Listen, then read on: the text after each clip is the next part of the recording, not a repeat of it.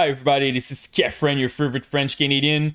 Today I'm going to do an update guide on War Thunder. My previous guide was like 4 years ago, so I'm going to do a huge update for this game. We're going to start with Windows, and after that we will go inside of the game to make sure that you optimize your FPS, but also you have a nice image quality. So the first thing that I recommend, write game mode in your search bar. Make sure that you're using the game mode. Like 4 years ago, game mode was pretty trash. I'm not even sure if it was on my guide, but for the past like 8 months, game mode now is really good, so I recommend to use it. And it will help you with stuttering, and also to make sure that you're not like using too much resources with your Windows, or you have like some random updates when you're playing a game. So game mode is pretty cool.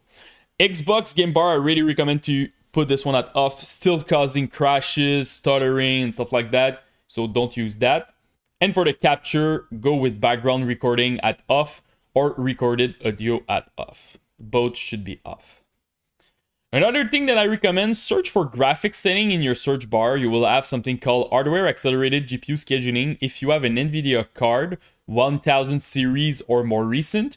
If you have that, check it, make sure that it's at on. You will need to restart your computer to make sure it's applied.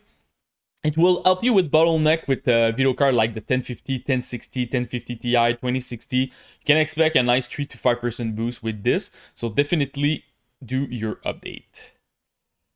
After that, your driver. So you really need to make sure that you have the latest driver. If you have a Radeon card, go on the Radeon website, just update it. Same thing with Nvidia and even Intel. If you have like an integrated GPU on your CPU, go on their website. They have like dedicated software for their GPU, so make sure that you have the latest one. Another thing that I can recommend, and it's kind of new for Radeon, it's the super resolution, and you have it also for Nvidia. The NIS, Nvidia image scaling or scaler, whatever. I will give you a quick example. You just need to enable this. So for an example, my monitor is a 2K monitor. I'm playing in 2K, but when I go in my game, I put the resolution at 1080p, and the software will scale it back to 2K, and with that, I can gain like a nice 15 to 20% boost in my FPS. So it's pretty huge. So if you're playing 4K, 2K, even 1080p, you can do it, but it will not be great because you will need to put the resolution of your game at 720p. But still, it's pretty amazing to gain FPS. I have 2 different guides on my YouTube channel. You can definitely go and see them. I have one for Radeon and one for Nvidia. It's pretty much the same quality for the upscaling, and they have the same feature also, both video card. Another thing that I recommend is your energy plan. So write energy, go to power option. Make sure that you're running something like balance or high performance. Super important. Don't use like power saver or other random custom plan. Normally with a desktop computer, you will not have this issue. It will be by default at balance or high performance. But if you're playing on a laptop, sometimes when you plug in the wall and you unplug, sometimes they're just staying randomly at power saver. Also, you can write energy to open your power plan. Go to power option. And normally by default, if you're using a desktop computer, you will see balance or high performance. Both are good, honestly. But people who are playing on a laptop, sometimes when you plug and unplug your PC, it will stay at power saver or even another like plan from your manufacturer, like a Dell or Asus or whatever. So super important to use something like balance or high performance. So make sure that you're using all the resources from your computer and you don't like run at 50% of the maximum power from your computer. So super important to do that. Also, I have a software called Intelligent Standby List Cleaner. I will put the link on my video description. So it's pretty easy. If you're struggling with your RAM, you just have 4 gig of RAM or 8 gig of RAM, this software will automatically purge your standby list. So for an example, here I have a total system memory of 32 gig. And in the free memory, I need to put normally divide by 2, so 16. I'm gonna stop it for now. So for an example, if you have like 8 gig of RAM, you just put like 4,000 like this. If you have 16,000 gig meg of RAM, you can put 8,000 meg here. So you just like adapt it, and depending on your total system memory. In my case, I will put 16,000 because I have 32,000 meg of RAM. I just start, and the purge standby list will do it automatically. You can also say start intelligent standby list minimize. So you just do that, and it helps a lot with stuttering. If you have issue with stuttering and also you have issue because you don't have a lot of RAM, it will help you. One more thing, I have some dedicated guide on how to overclock your GPU and even CPU, so I recommend to look at them. It can help you for your FPS. So now let's go on War Thunder.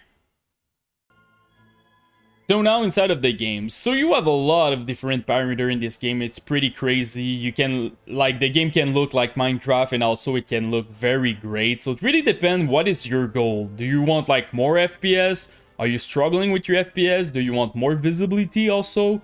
Or you want the full experience with all your graphic at maximum? So it really depends. So first of all, make sure that you're playing like native resolution. So for me, it's 2K. Also, make sure that your mode you're playing full screen, super important. And even if you want to use the super resolution from Radeon, you will need to be full screen. And also, I'm not a fan of VSync because my monitor is FreeSync. So if you have FreeSync or G-Sync monitor, just go with FreeSync at off. You just want to do that. If you're getting too much tearing because you don't have FreeSync or G-Sync and you don't put VSync at on, definitely go with on with VSync. It will add some input lag in your game, but you will not have the tearing. So it really depends on what you want to do. For DLSS, if you have an Nvidia card, I recommend to testing it. It's pretty good. You can expect a nice 15 to 20% boost in your FPS. And it's even better than the image scaling from Nvidia. So if you you were about to use the image scaling and you have an RTX card, I recommend to use DLSS over the image scaling. And if you have like a card without RTX ray tracings, just go with the image scaling at on. Anisotropy, I recommend something like, honestly, everybody can like run 8x or 16x. It really depends. Like if you're playing on a very old computer 12 years ago, something like that, go with 4x, but this should not be a problem. For anti-aliasing, I recommend to go with FXAA. You will have a decent boost versus the TAA, and even the TAA, I feel like it's a bit blurry when I play this game, so go with FXAA. Don't use the SSAA here. Nvidia reflex low latency, you can definitely activate it if you have the possibility. It will help a little bit with your input lag. After that, texture quality, go with maximum if you have 4 gig and more of VRAM on your video card. If you have 3 gig, go with medium. And if you have less than 3 gig, something like 2 gig, go with low. Shadow ray quality, this one will give you a lot of FPS. So really depend where you are on your FPS, how much FPS that you want. If I compare very high to minimum, you can expect a nice 22% boost in your FPS. So me, I recommend to go with low. Even medium if you want to increase a little bit your image quality. The game looks very flat when you remove ambient occlusion and shadow, so it really depends on what you want to do. Effect resolution, if you're getting a lot of like mini lag, stuttering when you're fighting, definitely this one go with low. It will not like boost your FPS, but it will help a lot when you're fighting with all those effects. So super important to go with low if you're struggling with this.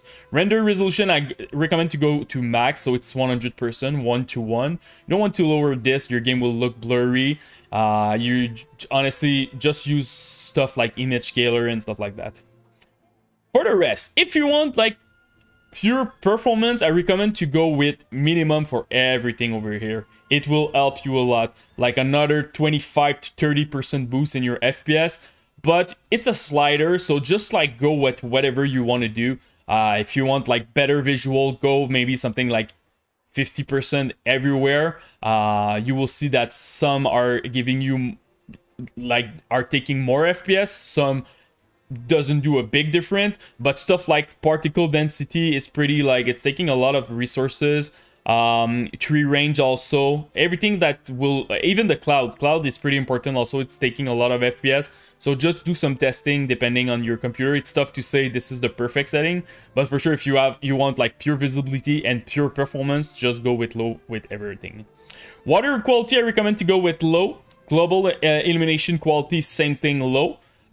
Physic quality, this one, if you have like a very bad CPU, it will help you to go with the minimum, but again, depending on your computer, where you are, what you need, everything should be taken in consideration. You have a lot of options in this game, so it's tough to say just go with this.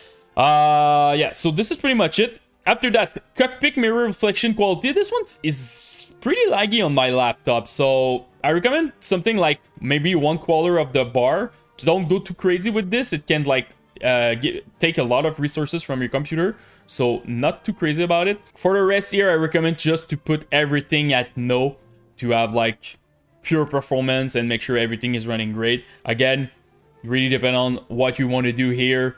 Do you want like better image quality? Depend on your computer. So this is cool, like from a game like that you have a lot of different options for your graphic setting, because you have a lot of flexibility on what you want to do versus performance versus your image quality. So this is pretty much it. So that's about it, guys. You have a lot of option here. You have DLSS, you have image scaling. So if you have any question about this game and how to perform better or issue that you have with it, just comment in the YouTube section, post me your rig, CPU, GPU, and RAM. I will try to help you the best that I can. And don't forget to subscribe to the channel. Peace!